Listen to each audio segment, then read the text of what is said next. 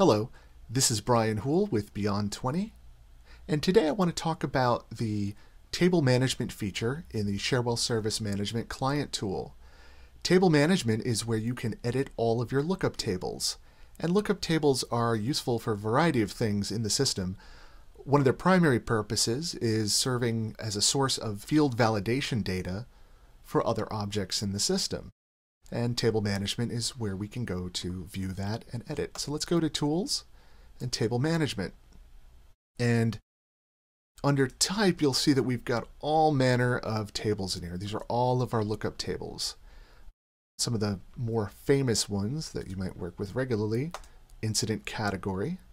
And here we have service, incident category, whether it's visible in the portal, and incident subcategory.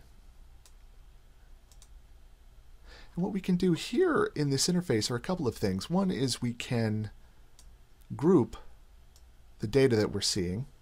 So when I'm looking at incident subcategories, I often group by service and category. And what that allows us to do is to drop down in this very useful format, so I don't have to go digging through a lot of records that I don't need. I can easily get them from my service and my category. You'll also notice things like incident status. And here's a bit more of a complex table. But what this does is allows us to be very versatile with how we drive certain functions. So for instance, status for incidents.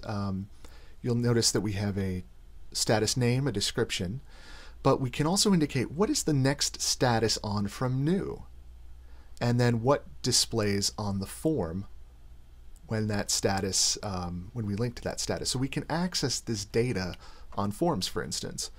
We can also specify a command or a one-step to run when we want to create a link for our next status. What are we going to run?